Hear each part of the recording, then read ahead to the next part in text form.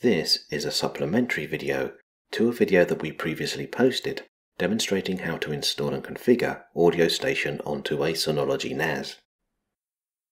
In this video, we're going to take a look at how to add music files to AudioStation's music library.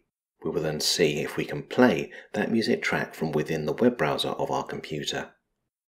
Please note that currently AudioStation and our NAS have not been configured for access via the internet, which means that our instance of AudioStation is only accessible to users connected to our home network.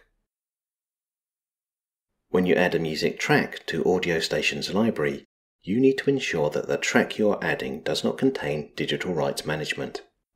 Music ripped from CD and most music tracks purchased from iTunes and Amazon will not contain DRM, so should be okay to use.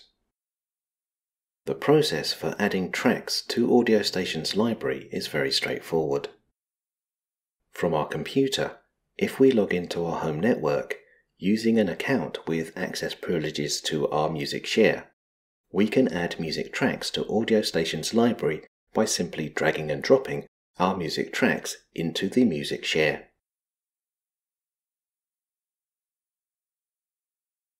The music tracks stored in the music share will now automatically be added to AudioStation's music library.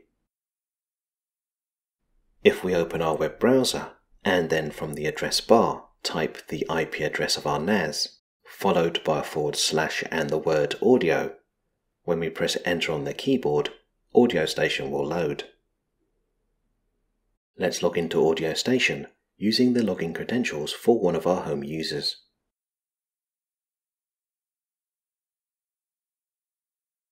As you can see, AudioStation is divided into three main areas. First, we have an area which displays either the home screen or the music tracks in our AudioStation library. On the left side of AudioStation, we have a sidebar, which allows us to quickly either find a music track or use a filter to help us find a specific song. At the bottom of the AudioStation window, we have the Playback Controls for AudioStation. As we are using the Safari browser in macOS, before we try and play back any songs in AudioStation's library, we first need to change a setting that stops music embedded in a web page from auto-playing. So from the Safari menu bar, we first need to select Safari from the drop-down menu, and then choose Settings for this website. From within when visiting this website, we need to change the autoplay setting to allow all autoplay. When we click away from this panel, the autoplay setting will be saved. At the time of posting this video, Safari is the only web browser that has a feature that prevents the automatic playback of music in AudioStation. However, if you find that you're unable to play back audio files through your chosen browser, check that the browser does not have a similar feature to that of Safari. Now from within AudioStation, let's see if we can find the audio track that we saved to the music share on our network. If from the sidebar, we use the search field to enter the name of an artist, when we press enter on the keyboard, the results from the search are displayed within the main area of AudioStation. You can see that the results from our search have found the artist and displayed the album art from the track that we have in our library. If we double click on the artist, we are presented with the search results for that artist. You can see listed that we have two options. The first is all music in our library by the artist Grimes. The second is all the music by Grimes, which is part of the album Art Angels.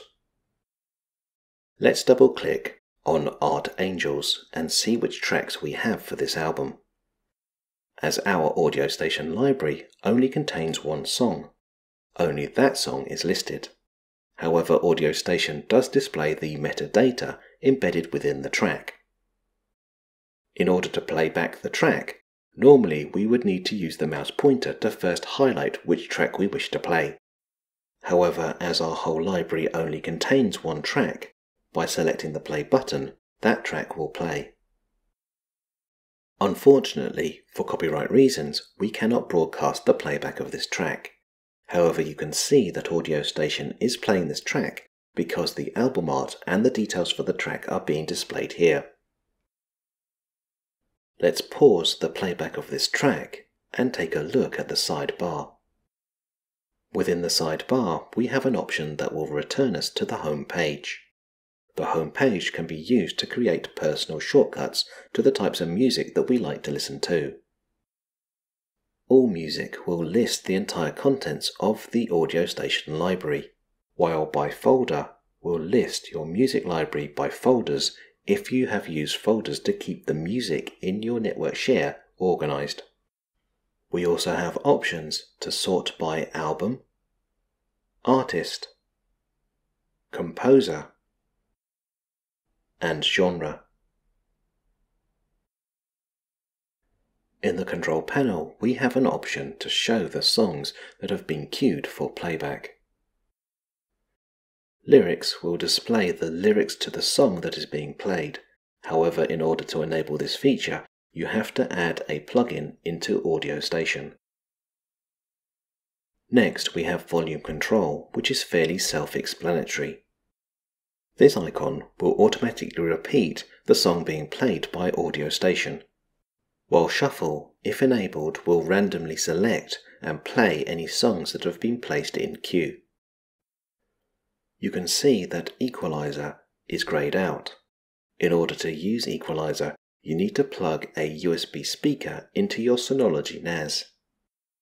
The final icon at the end of the control panel allows you to select a device to use to stream music to. For example, if you have an Apple TV, this icon will allow Audio Station to stream music to your television via the Apple TV.